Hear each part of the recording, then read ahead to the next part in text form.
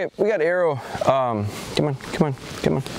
And she's really coming along nicely. I think with her, it's been interesting. She really ebbs and flows. She has really good streaks, and then she has streaks where she really struggles. We're not working on a lot of different things. We're being really foundational with everything. Heel, I've put a huge emphasis on getting her to figure out where the position is, where she needs to be. Some days she struggles greatly with it, and then last night she blows my mind because I took her out towards the end of the evening. It was getting pretty dark.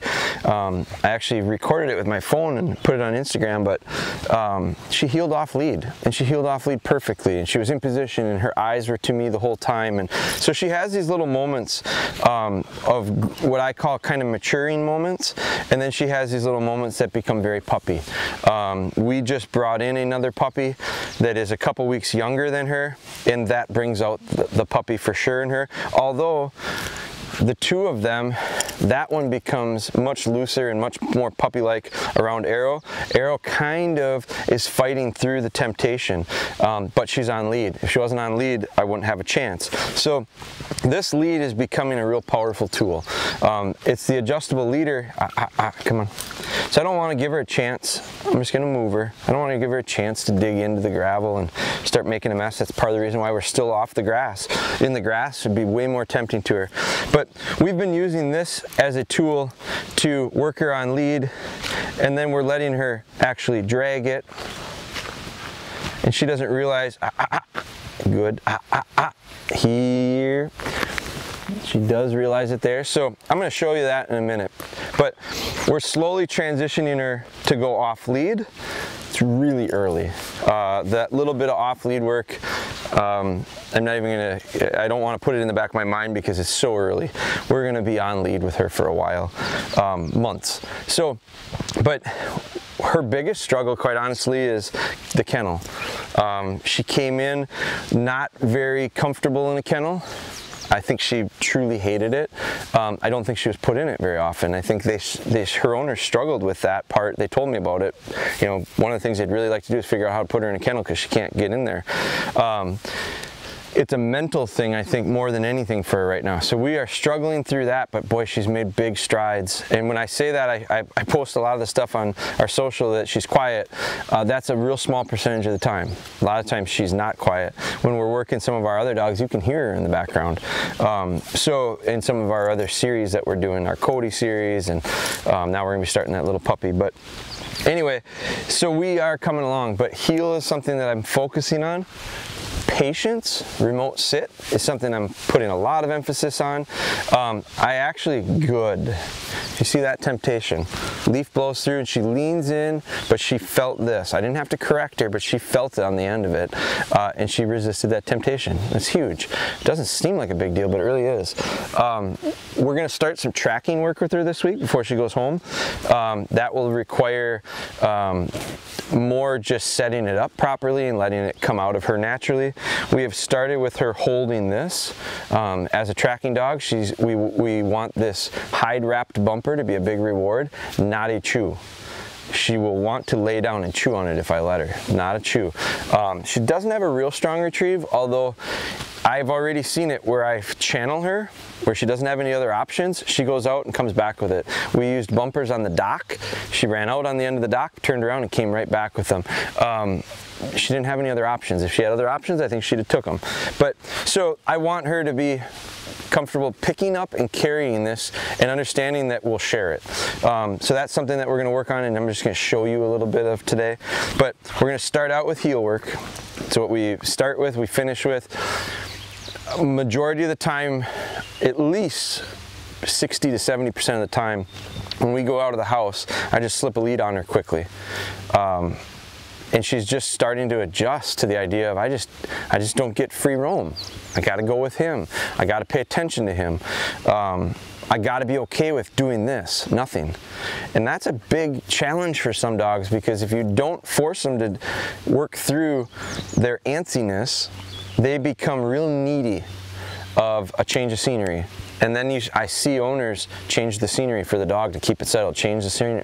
No, dog's gonna have to just learn that you're just gonna have to sit there for a while. But you gotta understand, it can only be so long with her patience. So she's losing it right now. Arrow, arrow, heel. And you're gonna notice that loose lead. That's beautiful heel position. My little slip collar there, the ring is touching the adjustment tab. Now there she starts to drift. That's where she drifted before too. I turn, she notices and turns with me. I turn, she notices and turns with me. I think she's got an itch. Nose does not go down. I can't let her dictate what we're doing. Leaf goes through, perfect. Stop and sit. There's her scratch. You could kind of see she had this little itch going. All right, that's enough. That's enough. Come on. Sit. Sit. Very good. We started her sitting to the whistle. I like to use this whistle and incorporate it. I start out with sit first, and then we start building the whistle in. Arrow, heel. Loose lead. Loose lead, she goes to reach for it. That was a firm correction. Might have been, it was fine. She responded. She's not going to do it again. We're going to walk right over that leaf and you're going to see it. Good, heel. She's got a really good pace right now. She's a little slow, so I'm going to speed up. Right over the leaf. Good. Nose up. Good. Come on. Good. Come on. Come on. Come on. There's the speed I want. So then I'll change directions. She lagged behind, leg behind, leg behind. I sped up. As soon as she caught up with me, I slowed down and changed directions. She's got to keep her focusing on me and feeling me. Very good.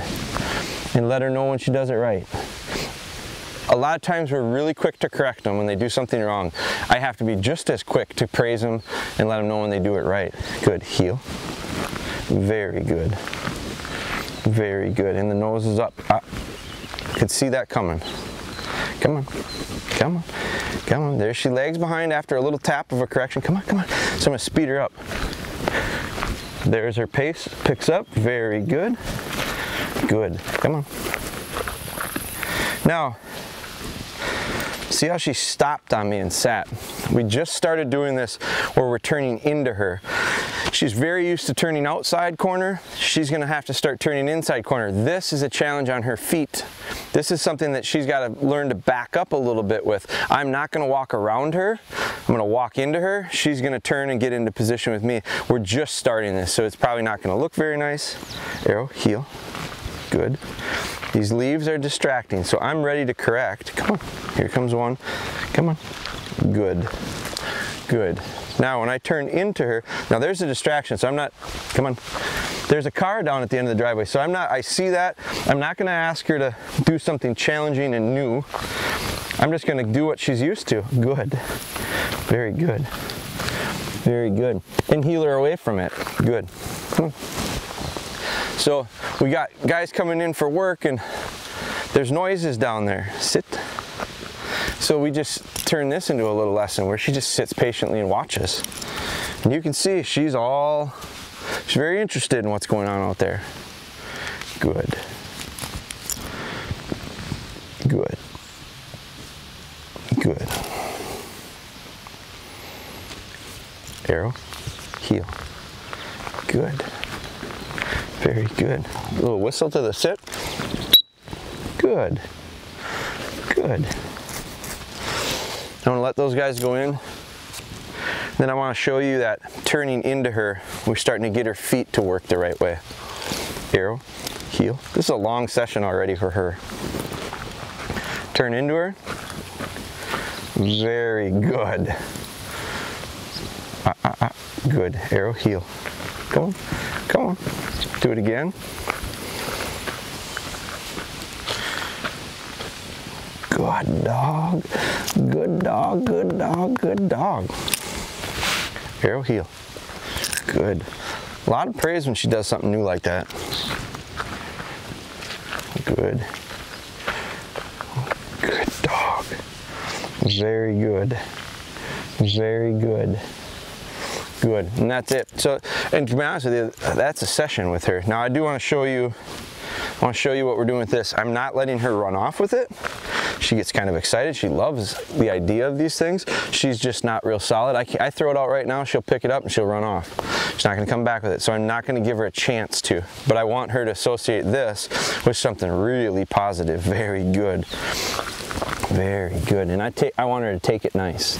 Good. Come on, come on. Very good, very good. Come on, come on, come on. Very good. Come on, come on. Good, good.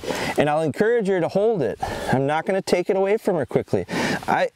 This is something that isn't necessarily the strongest. And I take it from her. It's not necessarily the strongest habit or trait that she has. I don't know that I haven't seen a super desire to retrieve out of her. I did get it, like I said, she didn't like the water for a while. And so I got her on a dock. And it was, you know, for me to bend away and maybe a little bit longer, and I could throw a dummy down to the end of it and she'd chase down. That's just predator prey, natural. She'd chase it down and pick it up and she'd turn around and she had no options because she wasn't going in the water. So I'd stand on the other end of the dock, or I'd sat literally on the end of the dock and I'd, come on, come on, come on, come on, come on, come on. And I got her excited and she comes running back to me with it. And then I make sure I cut it off before she gets on shore, because if she gets up on shore, I'm not getting her back. That's another part of where this adjustable leader is nice. I can send her wearing that collar and she's not going to trip on it because it's not too long, but it's not going to fall off either because we've got that adjustable tab on it. And she can pick it up and come back to me, and then when she comes to me, come on, come on, come on, come on, come on, good dog. I can just get a hold of this, and I'm not trying to grab a hold of her. I'm not trying to grab a hold of this thing in her mouth. I think a lot of times people get in a hurry and they want to try to grab things out of dogs' mouths when they have it. The last thing I want is to be grabbing something out of this dog's mouth, because they're going to become kind of possessive of it. So I get my hand down here and I still have control. Come on, don't let her put it down. Come on, come on, come on, come on, come on, come on. Good girl, come on, come on, very good, very good. And I get here and I praise her for it as long as she's holding it. Good dog, good dog, did. And all this little drill is doing is starting to get her to understand that I'm not necessarily looking to take it away. I'll share it with you, but you gotta take it nice. I don't want her out of control taking it. Good. Come on, come on. I'll share it with her and we'll turn this into a game. See how she wants to go away with it? Come on, come on, come on. So I back up. Good, good, good. Come on, come on, come on, come on. Come on, come on. And I never let her settle. Come on, come on. I never let her settle down and lay with it. Good, good. And I never go for it. I never go for the dummy. I praise her with it. Very good. And then I can get a hold of it. But I'm not going to, what I'm trying to do is get her to understand that this hide wrapped dummy is a really good thing, because when she starts tracking, this is what will be at the end of the trail. I'll have a hide wrap bumper for her. She'll get something. She'll get the satisfaction of finding something.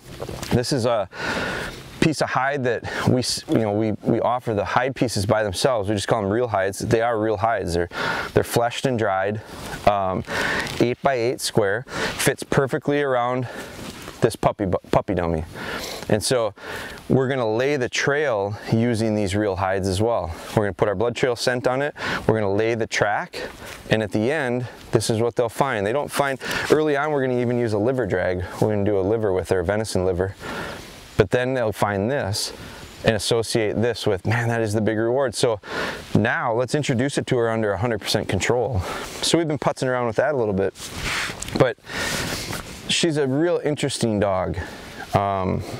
I've gotten a lot of people that have commented. We've done some Instagram stuff with her, and I think part of the thing that's interesting is going into it, when I told people what we were going to do and a little bit through the process, I think a lot of people thought, boy, he's in for something. He's so used to those labs, particularly those British dogs. And I've not done anything different. I do think that it takes at least as much consistency, maybe more. because that doesn't necessarily, come on, that's not necessarily breed. That's just because she was 15 weeks old when we got her, or however old she was. I mean, I think she was like 15 weeks old when we got her. So now she's 18, going to be 19 months old, or weeks old.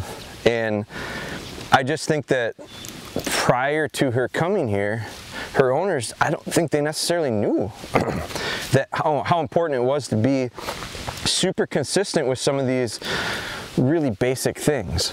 But what they did do a really nice job of is no accidents. Like, this dog hasn't had an accident yet. So she's been housebroken. She's been real functional stuff they did a great job with. It's the more formal stuff, and this isn't formal fancy, but it is formal consistency. Heeling a dog or letting them run freely is a huge difference. And you can get away with letting them run freely when they're real little, because nobody cares. They're cute. Nobody cares because they're not going to get into that much. They can't get that far away from you. You can almost always catch them. Can't catch her anymore. So now we need to have this level of control. Her recall is good. They did a nice job with recall. Early on, when you do recall, that's important to make sure you don't neglect it for weeks on end. They did a nice job with that. So it's just a step in her process, that's all. But she's coming along really nice. The kennel is the biggest hurdle, and that's going to take a ton of consistency. And I hate using the word break, because I don't try to. I think that's a physical thing. I think people have a misconception of it as a real forceful thing. I don't mean it physically. I think mentally she needs to be broken of the idea of a little bit of panickiness in her kennel. I think that's where a lot of issues come up, is people don't put dogs in kennels when they're little, and it becomes a really uncomfortable thing for them. That little puppy that I have right now, that little lab puppy, is several weeks younger and doesn't make a peep in the kennel. But I know where she was at the kennel. They were putting her in a kennel from the time now I bet you she cried like crazy the first night or two. They didn't cave into it, and all of a sudden that dog went, oh, this isn't so bad. She's got to get to that point where she goes, this isn't so bad. She's gotten a lot better. We've got her going in there willingly. We're feeding her in there. We're turning it into a game of how quickly can you get in there, turn around, and I'll praise you for it.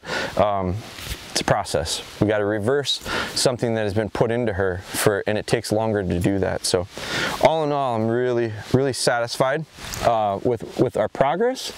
We've got a long ways to go though.